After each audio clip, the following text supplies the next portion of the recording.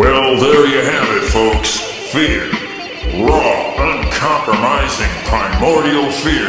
We call it Obamaphobia. It's a satiric political thing directed against Obama the politician, not Obama the man. I hope you understand that. Nevertheless, here we are, and we've all caught Obamaphobia. It's July 19th, 2012. Thank you for watching. If you're watching, and if you're not, you can go to hell. For various reasons, Americans have got the willies about Barack Obama. Perry's not talking about a full-blown psychological phobia, but about an intense and incredible anxiety about Barack Obama. For some people, it takes the form of, well, what the hell's he gonna do next? From the very get-go, no one knew what the guy was gonna do next. Oh, come on now. Did you know he was gonna renege on FISA? Did you know he was going to appoint nothing but neocons to his cabinet? Yeah, he had us snowed, but not anymore.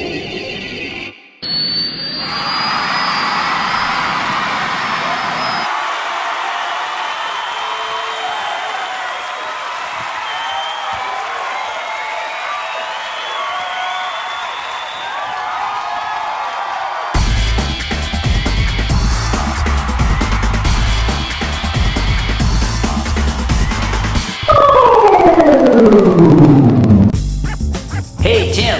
Yeah, Jim. Time would appear to have dilated. Hey, Tim. Yeah, Jim. Why do you think Perry does that tramp routine?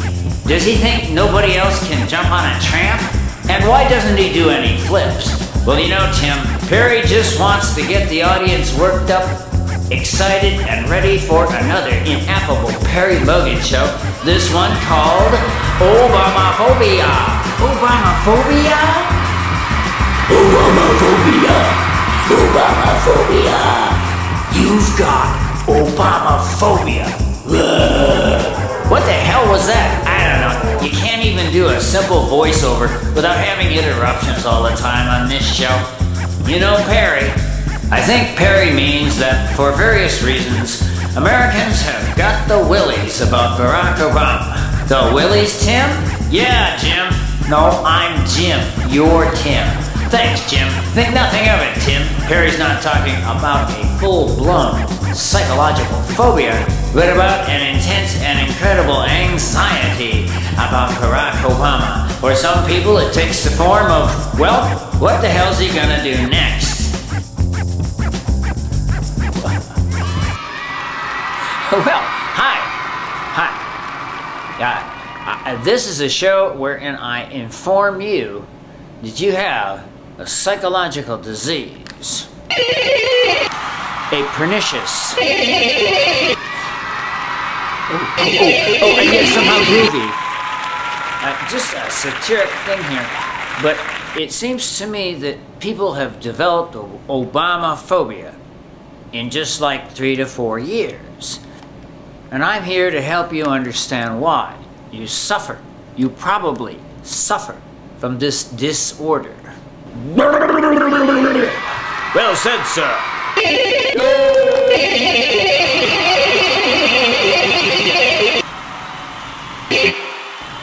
Look. Obamaphobia is a satiric thing, a satiric tool, if you will. And it emphasizes a growing anxiety about our president, you know? I mean, it mostly takes the form of, what in God's name is this guy gonna do next?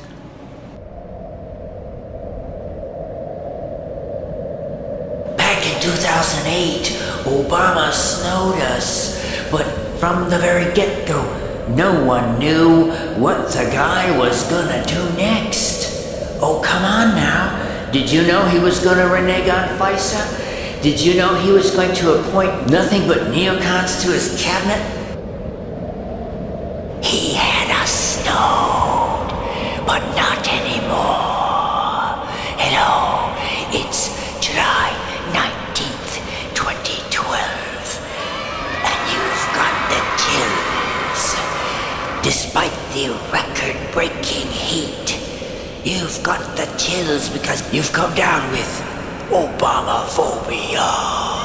And you're thinking to yourself, what's the guy gonna do next?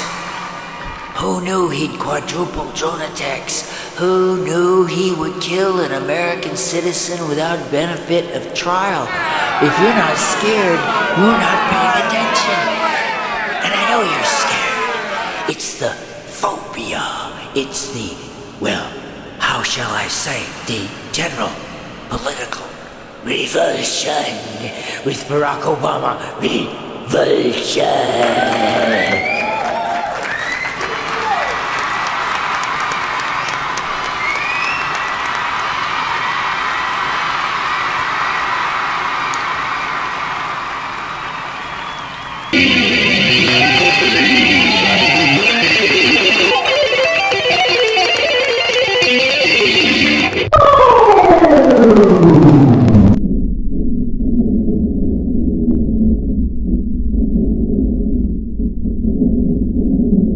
Hey, Tim. Yeah, Jim. Time would seem to have dilated again. That's right, Jim. Look at Perry spazzing around like that. But seriously, Tim. Yeah, Jim. Did you think Obama would renege on FISA? No. Did you think Obama would appoint nothing but worn-out old neocons to his cabinet? No. Did you think Obama would, like, octuple drone attacks? No way. Did you think Obama would declare the right to kill any one of us? No, Tim. Why are you hounding me? We're just making a point here, Jim. We're explaining the origins of Obamaphobia. Did you expect Obama to sell out single-payer behind the scenes and sell out the public option? I know what you're talking about, Tim. Obama met secretly with Pharma and sold out the public option, which is what most people wanted. This in relation to Obamacare. Instead, we got a big fat giveaway to the insurance companies. It really sucks. Hence, the Obamaphobia. I get it. It's uncertainty. And I'm here to tell you, you're filled with the raw fear as you realize, in this election year, the Democratic alternative, a guy we love named Barack Obama, is, politically speaking, an exploding nova of terror. Oh, there you go. Barack Obama, from a political point of view, is rather like an exploding nova of terror, or, if you will, one planetoid crashing into another planetoid. Just from the political perspective, you understand. But it's only taken 3 to 4 years to give us this Obamaphobia.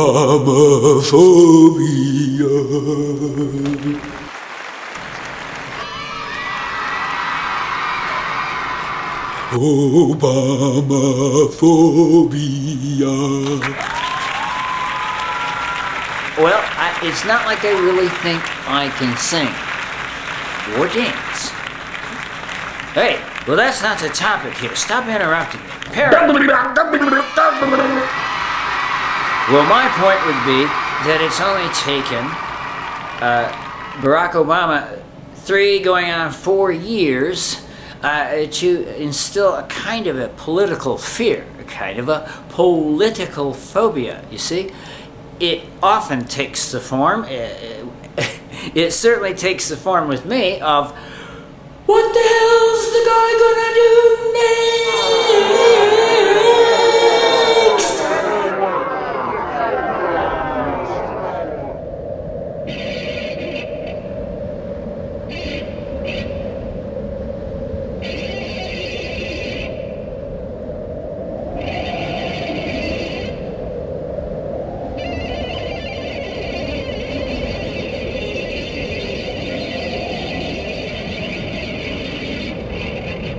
You know, what the hell's the guy gonna do next?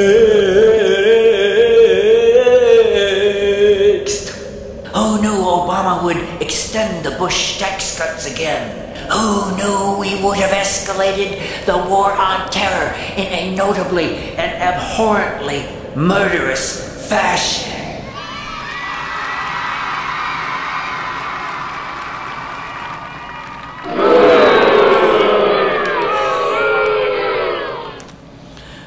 But really, who knew the whole one of my things about Obama is you have to try to learn to expect the unexpected. And let's face it, you can talk about expecting the unexpected, but it's by definition impossible. And Obama is doing one unexpected thing after another, like octupling or sextupling drone attacks. Check it out. My God, Muslims all over the world are being blown to pieces, their flesh literally rent asunder. All by command of Barack Obama, who, like an evil alien in a science fiction movie, picks and chooses who gets to die each day, somehow thinking he has the right to kill any of us. He killed an American citizen without trial, without anything. He then killed his son. And don't give me any lip about saying Obama killed them. If Obama killed Osama bin Laden, he killed a 16-year-old kid. It's as simple as that. If Obama killed Osama bin Laden, which Obama's apologists are fond of saying, Obama took out Osama bin Laden. He killed him. Obama killed him. He did. It was Obama. He killed him. Blood, guts, Just doing a quick send-up of some of Obama's apologists. You may have heard them. They actually start strutting around at Obama. Well, they say, what I'm saying is they say Obama killed Osama bin Laden. All right. Well, if he did, then he also killed an American citizen without any due process. That's like strictly unconstitutional. It's un-Magna Cartable. It violates the very cornerstone of Western free civilized society. And Obama takes on to himself the power, which, cackling to himself in his evil little den, he goes over the faces like mugshots of people that they think might be terrorists. And at one time, this included a 16-year-old kid, the son of the other American Obama killed. They killed the kid because they were mad at his father. Would you think about that as the Obamaphobia runs like an electrical current up your spine, filling you with terror and horror? Obamaphobia! Obamaphobia! Obamaphobia! You have it too. Oh yeah, you have it too, baby. Hey, you've got it, you see, because you just don't know what the guy is gonna do next. Did you know that Obama would be sending unmanned aircraft into countries that we are not at war with? Countless innocent people, Muslims all over the world, their bodies shredded, their bodies shredded. This is not Obama derangement syndrome. This is evil in the form of a neocon foreign policy. A foreign policy which, I must frankly admit to you, gives Dick Cheney orgasm. Gives Dick Cheney volcanic orgasm. Jesus Christ! Ladies and gentlemen, it's the Perry Logan Show, the show that will tell it to you like it is. But, like it or not, Barack Obama's foreign policy here on July 19th, 2012 gives Dick Cheney volcanic orgasms. This is Dick Cheney. I should be in jail. I'm here to confirm what Perry said. Obama's foreign policy gives me political orgasms aplenty.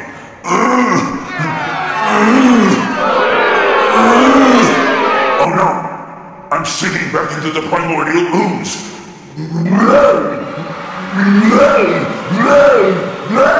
The pain! The pain!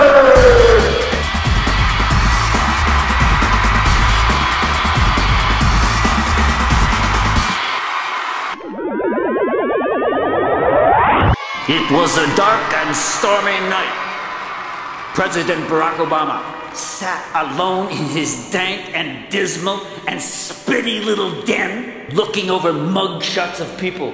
Some of them American citizens, some of them 16-year-old kids who might be terrorists. And he thought, this is Barack Obama. Jones, send in the drones, kill. I don't see why people are afraid of me. This is Barack Obama. Watch this.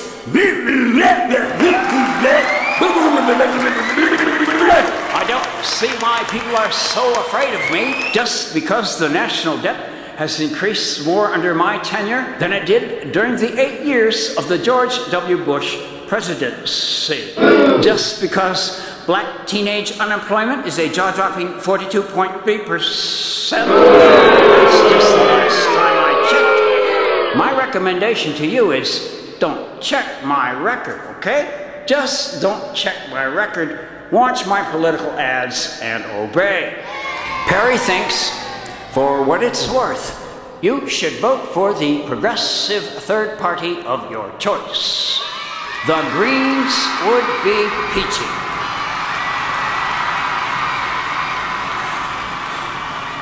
The Greens would be peachy. I just thought I'd mention, you know, I am always saying, as our speech deficient president was just saying, a satiric version of a guy we love, was that the Greens do look peachy, you know what I'm saying? I mean, the Greens are a good progressive third party to vote for. They have many advantages, the Greens. I am in no way connected to the Greens, but the Greens would be peachy. I just wanted you to know. You know, it's like an endorsement. It's like a world-changing endorsement. I can feel it changing me. Do I look different? I sure feel different.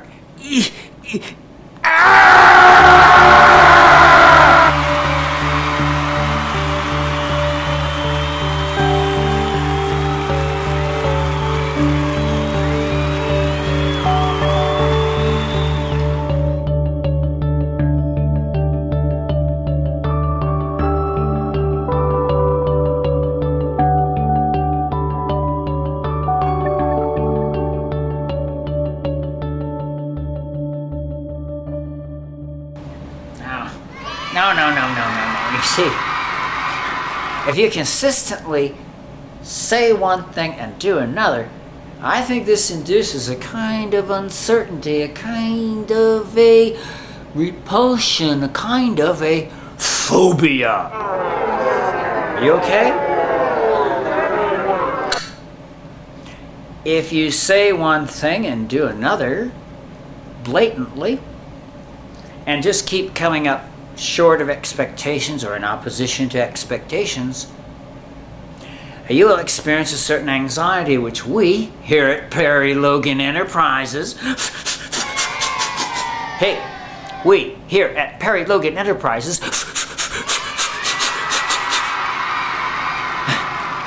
like to call Obamaphobia. Not a real political disorder, to be sure, so stop looking at me like that, all right? But come on, man, did you expect that Obama would be shredding not only the Constitution on which he is said to be an expert, but also shredding the Magna Carta? My God, Obama is shredding the Magna Carta. Get out of here.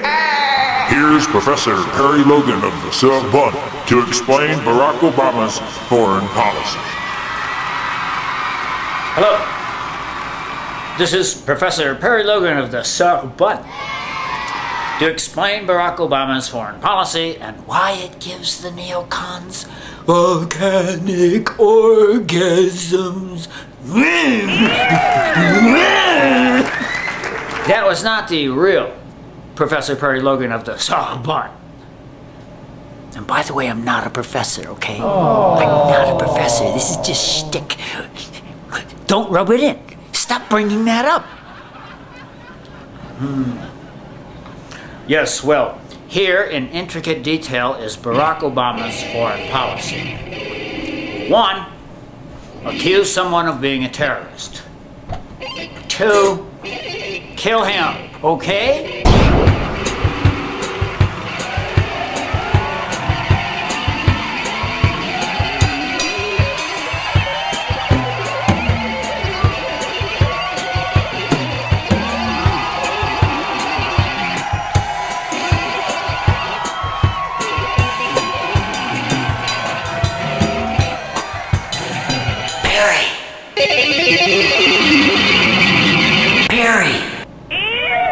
Did you know Obama would be prosecuting whistleblowers worse than all other presidents combined? No. Did you know that under Obama, we would codify indefinite detention into law? Codify indefinite detention into law?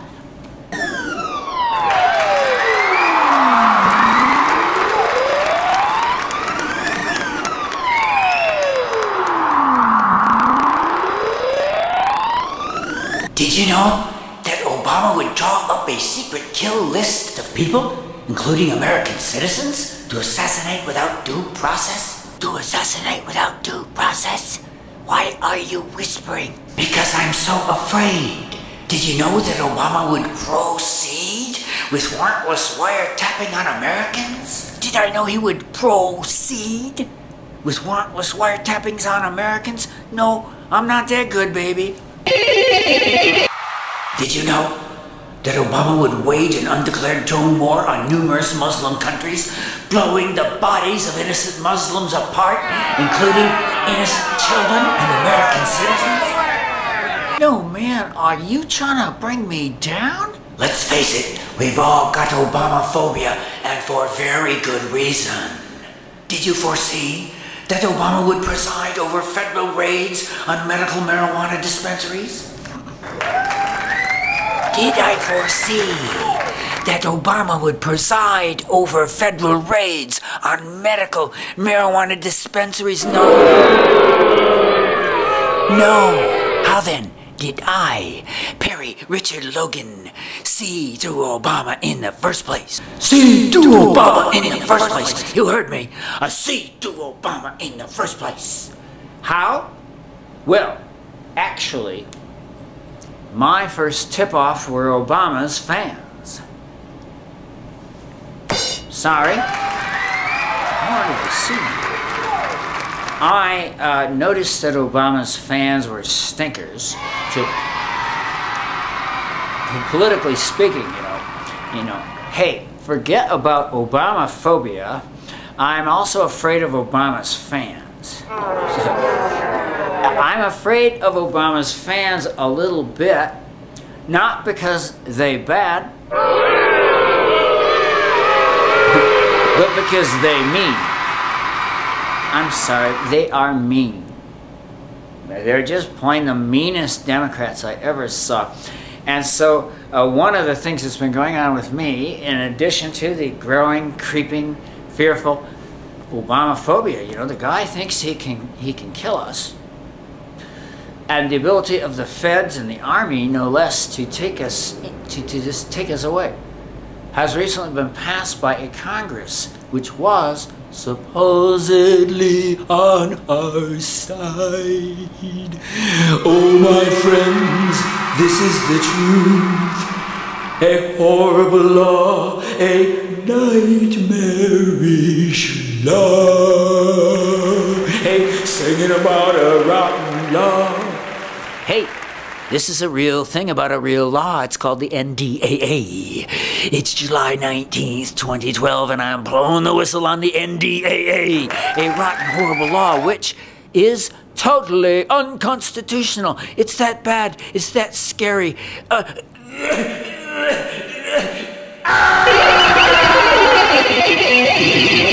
Love it when they just blow up like that, don't you? Okay, we are talking about a satiric political phobia. We're calling it Obamaphobia. But in my personal case, in my personal experience, before I even had any knowledge of Obama, I kind of like noticed his fans were stinkers. He noticed his fans were stinkers. Sing along with me. I noticed his fans were stinkers. Stinkers in the sense that it's really weird. There's still a few around. They kind of almost went extinct. Like the dodo, like a bunch of little dodos, the Obamacrats, the Obots, or as I like to call them, the O-holes. Oh, the O-holes went extinct. Yes, they did. Yes, they did. They went extinct, and they too are now, many of them, suffering from Obamaphobia, in the sense that they think to themselves, What the hell is this guy gonna do next? Oh!